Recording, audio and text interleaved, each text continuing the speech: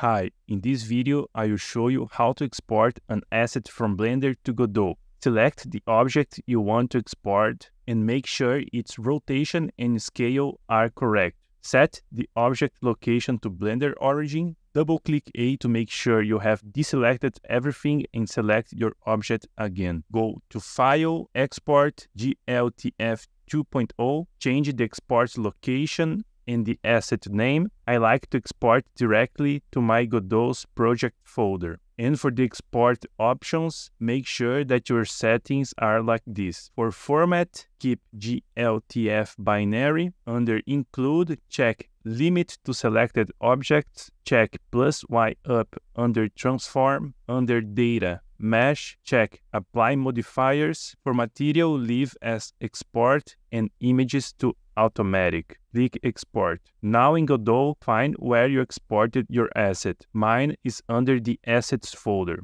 You can drag your asset into your scene. You can see that my colors are a bit off. That's because of an image compression that Godot does by default. To change that, select the texture images, go to import, under compress, change the mode to lossless, and click re-import to save it. Do this for every image that's not showing how it's supposed to. And congrats, now you have your assets working in Godot.